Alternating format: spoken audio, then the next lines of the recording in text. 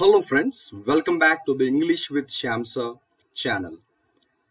We are going to start very happily, very proudly, target 1000 spotting the errors. మనందరికీ తెలుసు various competitive exams లో spotting the errors ఎంత important. చాలా మంది students కి స్పాటింగ్ ది ఎర్రర్స్ ఎలా చేయాలి అని అడుగుతుంటారు. స్పాటింగ్ ది ఎర్రర్స్ లేదా ఎర్రర్ డిటెక్షన్ అనేది ఫస్ట్ ఆఫ్ ఆల్ అసలు ఒక టాపిక్ కాదు. అంటే మనం ఎలా అయితే గ్రామర్ లో tenses, direct indirect speech, conditionals లేదంటే ప్రిపోజిషన్స్ లాగా టాపిక్స్ నేర్చుకుంటామో, ఎర్రర్ డిటెక్షన్ అనేది ఫస్ట్ ఆఫ్ ఆల్ ఒక టాపిక్ కాదు. మనం నేర్చుకున్న టాపిక్స్ అన్నిటికీ ఒక అప్లికేషన్ ఈ స్పాటింగ్ ది ఎర్రర్. అంటే if you have to do spotting the error properly, confidently, you must be thorough with the rules of the grammar. అలా అని మనం ముందు గ్రామర్ అంతా నేర్చుకుని అప్పుడు స్పాటింగ్ ది ఎర్రర్స్ మొదలు పెడతానని అనుకోకూడదు. Learning grammar should happen on one side and doing exercises on spotting the error should happen on the other side. ఈ రెండు కంటిన్యూస్ గా వాటిపైనవి చేసుకుంటూ వెళ్ళాలి. So these actions should take place in tandem. అంటే parallel గా నేర్చుకుంటూ వెళ్ళాలి, అప్లికేషన్ నేర్చుకుంటూ వెళ్ళాలి. So we are going to start this target 1000 spotting the errors today and you are watching the part 1. మనం దీన్ని పార్ట్స్ గా డివైడ్ చేస్తాము. ఒక్కొక్క పార్ట్ లో let us try to cover at least 5 to 15 questions, right?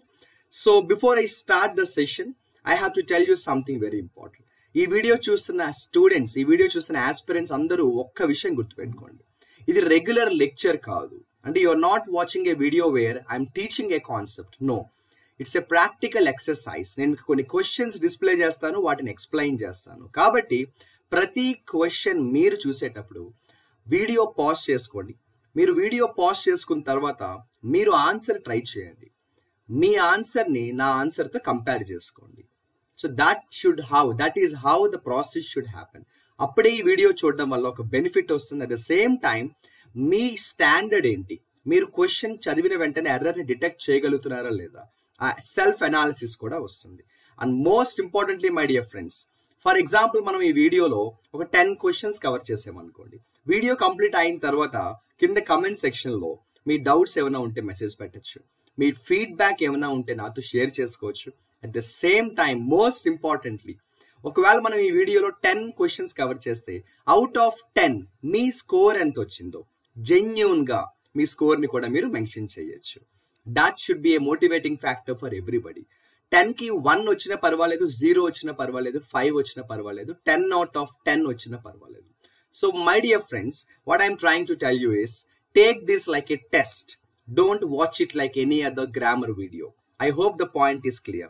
So at the end of the video, I want you to message your feedback and also message your score. Out of 10, what is your score? But when you mention your score, be very honest. 0 వచ్చినా 10 out of 10 వచ్చినా doesn't make any difference because learning is a continuous process. I hope the points are clear. Without further delay, my dear friends, let's get started. Question number 1. మీకు ప్రతి question కి question number కూడా display చేశారు, right? So question number 1. Pause the video and try your answer my dear friends. నేను gap ఇవ్వను, నేను నా పని చేసుకుంటూ వెళ్తాను. You must pause the video now, right? So Prime Minister Narendra Modi on Wednesday, see the question, Prime Minister Modi on Wednesday said that fuel prices were too high in some states ruled by BJP rivals. First of all, ఇలా divide చేసుకోవాలి. Sentence చదివేటప్పుడు ఎక్కడ break ఇవ్వాలనేది మనకి తెలియాలి. So prime minister Modi on Wednesday చెప్పారు, prime minister Modi on Wednesday said that fuel prices were two high in some states ruled by BJP rivals. I'll explain the question also. ఎక్కడెక్కడైతే BJP rivals ruling పార్టీగా ఉన్నారో ఆ states లో fuel prices చాలా హైగా ఉన్నాయట. And they were not passing up the benefits of the centres excise duty to the people. మనకి central government excise duty cut చేసింది అనుకోండి, అంటే సెంట్రల్ గవర్నమెంట్ ఎక్సైజ్ డ్యూటీలో కొంత అమౌంట్ తగ్గించింది అనుకోండి, న్యాచురల్ గా ఏమవ్వాలి, పెట్రోల్ ధరలు తగ్గాలి, స్టేట్ గవర్నమెంట్స్ కూడా వాటిని తగ్గించాలి. కానీ ఈ సెంటెన్స్ ఏం చెప్తుందంటే, అంటే మోడీ చెప్పారు ఏమని అంటే, even though central government duty cut చేసినా కూడా అలా డ్యూటీ కట్ చేసిన తర్వాత వచ్చే బెనిఫిట్స్ ని స్టేట్ గవర్నమెంట్స్ పీపుల్ కి ఇవ్వట్లేదు, వాళ్ళే ఆ ప్రాఫిట్ ని జేబులో వేసేసుకుంటున్నారు. I hope the point is clear. Friends, ఇప్పుడు ఏం చేయాలి సార్? నార్మల్ గా ఎగ్జామ్స్ లో మనకి స్పాటింగ్ ది ఎర్రర్స్ అంటే ఏబిసిడి అని ఉంటాయి కదా. ఇక్కడ నేను అలా మెన్షన్ చేయలేదు. ఇది సింపుల్ ప్యాటర్న్, ఇది నార్మల్ ప్యాటర్న్ కాబట్టి I have not mention anything such. So you read the sentence, there is one error in the sentence. ఆ ఎర్రర్ ఏంటో మీరు ఫైండ్ అవుట్ చేయాలి. Okay, you have to find wear the error is. My dear friends, central government duty cut చేసినా కూడా ఆ benefits state governments వాళ్ళ people కి dash చేయట్లేదు, పాసింగ్ అప్ చెయ్యట్లేదు. కాదు my dear friends, pass on చెయ్యట్లేదు. ఓకే, పాస్ ఆన్ చేయడం అంటే passing something to somebody. You understand? Passing on the parcel అంటాం, right? So even though central government is cutting the tax, ఆ particular amount ఏదైతే extra మిగులుతుందో ఆ benefit ని state governments వాళ్ళ people కి పాస్ ఆన్ చేయట్లేదు అంటారు. Pass on is a right preposition there, pass up is a wrong preposition there. Okay, ఈ sentence meaning ప్రకారం పాసింగ్ అప్ కాదు my dear friends, passing up కాదు, పాసింగ్ ఆన్. మీకు right answer వచ్చిందని నేను అనుకుంటున్నాను. If you have the right answer, your score is already 1. If you didn't get the right answer, your score is yet 0. Next question, are you ready? Good luck for the second question. Here we go. Pause the video now. Right. This signifies that India itself would require an array bhaiya. This is a very simple question. Chala easy question idi. Because ikkada grammar chudandi, would requires annaru. That is the problem, my dear friends. ఇక్కడ requires ఉండకూడదు, ఇక్కడ require మాత్రమే ఉండాలి my dear friends. So I don't want to explain much. నేను sentences explanation అవసరం ఉన్న చోటే explain చేస్తాను, అవసరం లేని చోట ఎక్స్ప్లెయిన్ చేయను. మీరు కూడా అదే ఫాలో అవ్వాలి. ఎగ్జామ్స్ లో ప్రతిసారి సెంటెన్సెస్ మొత్తం చదవాలని అనుకోకూడదు. Okay, anyways, so I hope the point is very clear my dear friends. Here would ఎప్పుడొచ్చినా కూడా మై డియర్ ఫ్రెండ్స్, వుడ్ ఎప్పుడొచ్చినా కూడా రిక్వైర్ అని మాత్రమే ఉండాలి. Okay, because the grammar rule says would plus v1. నేను రూల్ కూడా ఇక్కడ మీకోసం మెన్షన్ చేస్తున్నాను. would plus v1 అంటాం కానీ my dear friends, would plus v1 plus yes, no way. Good luck for the third question, my dear friends. You can pass the video now. These states should bring up immediate remedial measures to stop this injustice. This is a very simple question, my dear friends. Very easy question. I don't want to explain this question. ఎందుకంటే కొన్నిసార్లు మనకి rule తెలిస్తే error వెంటనే తెలిసిపోతుంది. సరే, ఇక్కడ మాత్రమే error ఉంది. ఓకేనా? వాట్ ఈస్ ది ఎర్రర్ చూద్దామా? These states should bring up immediate remedial measures to stop this injustice. ఈ అన్యాయాన్ని ఆపడానికి, ఈ ఇంజస్టిస్ ని, ఈ అన్యాయాన్ని అరికట్టడానికి ఈ రాష్ట్రాలు, ఈ స్టేట్స్ కొన్ని రెమిడియల్ మెజర్స్ ని ఇమ్మీడియట్ గా తీసుకురావాలి అన్నారు. కానీ ఇక్కడ ఏమన్నారు? బ్రింగ్ అప్ అన్నారు my dear friends. My dear friends, bring in అని ఉండాలి. బ్రింగ్ ఇన్ అంటే తీసుకురావడం my dear friends. Okay, bring in అంటే తీసుకురావడం. బ్రింగ్ అప్ అంటే ఏంటి మీ అందరికీ తెలుసు. సో బ్రింగ్ ఇన్ అంటే తీసుకురావడం my dear friends, bring up కాదు. బ్రాటప్ అంటాను చూసారా, బ్రాటప్ అంటే పెంచడం అంటాను చూసారా, I was Born and brought up అంటాను. సో బ్రింగ్ అప్ అంటే టేకింగ్ కేర్ అన్న మీనింగ్ వస్తుంది మై డియర్ ఫ్రెండ్స్. ఈ మెజర్స్ ని తీసుకురావాలి అన్నప్పుడు బ్రింగ్ ఇన్ అనే వర్డ్ యూజ్ చేస్తాం. బ్రింగ్ ఇన్ అంటే ఇంప్లిమెంట్, ఆచరించడం. ఓకే, బ్రింగ్ ఇన్ అంటే implement. Okay, implement. I hope you got the right answer my dear friends. Here we go to the next question. The global capacity of electrolyzers have just crossed 300 MW in 2021. This is a very simple question, very easy question, and a very interesting question also. Important topic. So pause the video and try your answers, my dear friends. నేను ఈ విషయాన్ని మీకు పదే చెప్పాను. ఓకేనా? అది మీ responsibility. అలా చేయండి, మీకు చాలా బెనిఫిట్ ఉంటుంది. అదేమీ కాకుండా క్లాస్ విన్నట్టు వింటే ఈ ప్రోగ్రామ్ వల్ల మీకు యూజ్ ఉండదు. బికాస్ నేను చేస్తున్న ఇంగ్లీష్ విత్ శ్యామ్ సార్ అనే మన యూట్యూబ్ ఛానల్లో టార్గెట్ 1000 స్పాటింగ్ ది ఎర్రర్స్ అనేది అన్ని కాంపిటేటివ్ ఎగ్జామ్స్ కి ఉపయోగపడే క్వశ్చన్స్ నేను డిజైన్ చేశాను. బ్యాంక్ అవ్వచ్చు, ఎస్ఎస్సి అవ్వచ్చు, పోలీస్ అవ్వచ్చు, SI constable, any competitive exam, అన్ని మోడల్స్ ఇందులో ఉంటాయి. అందుకే కొన్ని క్వశ్చన్స్ మీకు చాలా ఈజీగా ఉంటాయి, కొన్ని క్వశ్చన్స్ కొంచెం మోడరేట్ గా ఉంటాయి, కొన్ని క్వశ్చన్స్ హై లెవెల్ ఉంటాయి. Okay, so here we go for the fourth question. మీరు వీడియో పాజ్ చేసుకున్నారని అనుకుంటూ నేను ఆన్సర్ చెప్తున్నాను. You're talking about the global capacity. మనం ఎలక్ట్రోలైజర్స్ గురించి మాట్లాడడం లేదు. We are talking about global capacity.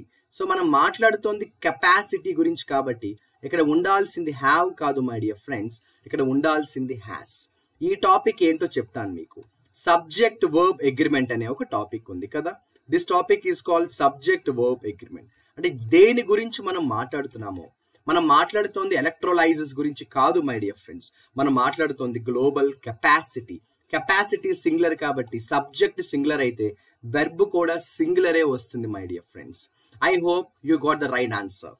We are going to the next question, my dear friends. That is question number 5. Are you ready? Pause the video now and try your answer. States like Karnataka and Gujarat undertook the tax reduction for the welfare of the people despite of revenue loss. Arre bhaiya.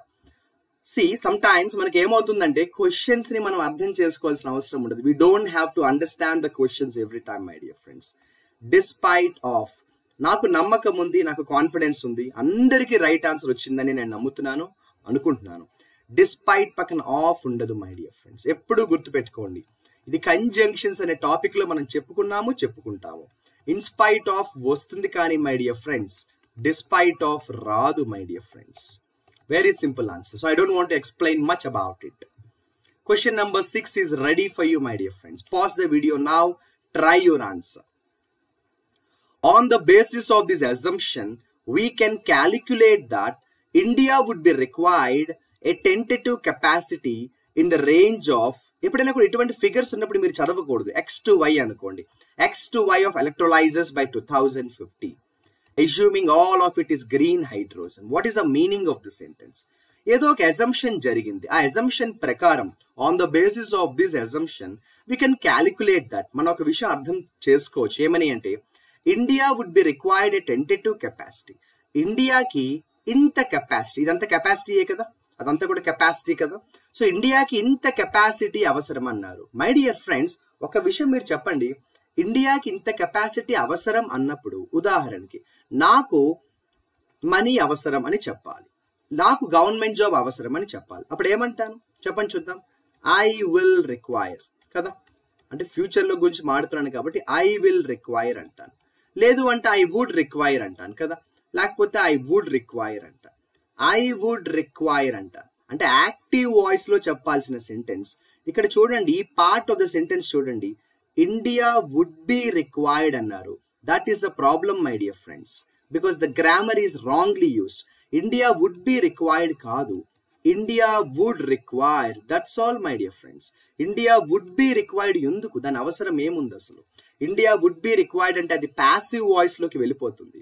మనం India would require అనే అంటాం. ఇది voice అనే concept కి సంబంధించి నేను చాలాసార్లు చెప్పాను, చెప్తూనే ఉంటాను.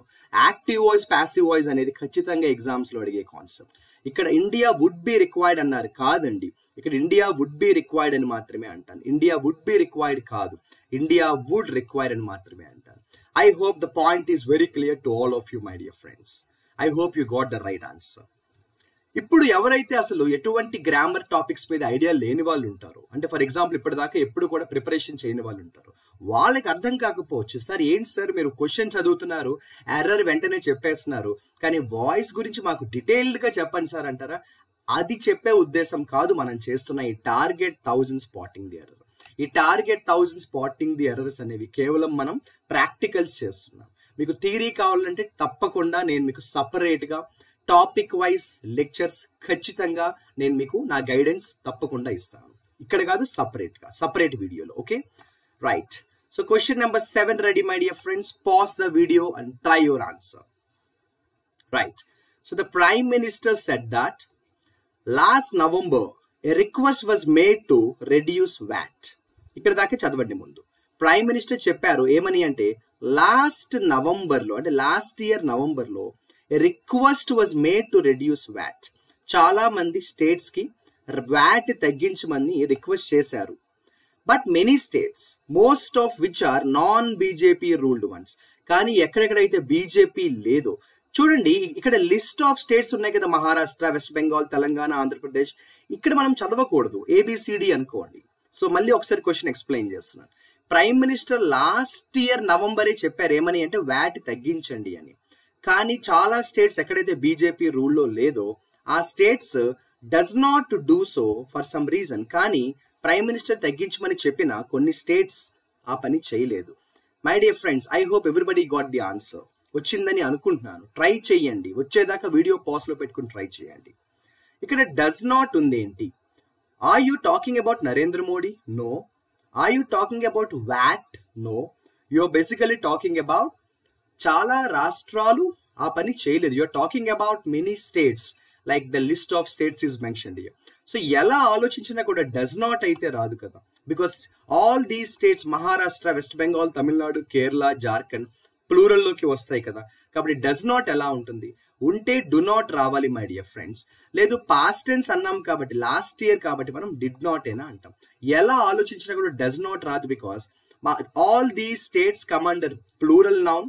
Does is a singular noun. I hope you got the right answer, my dear friends. Here we go to the question number 8, my dear friends. Pause the video now, okay? India's hydrogen consumption was around 7 MT in 2020, and according to the Energy and Resources, ఇవన్నీ కూడా organisations పేర్లు. TERI అనుకోండి. ఒకసారి చూడండి.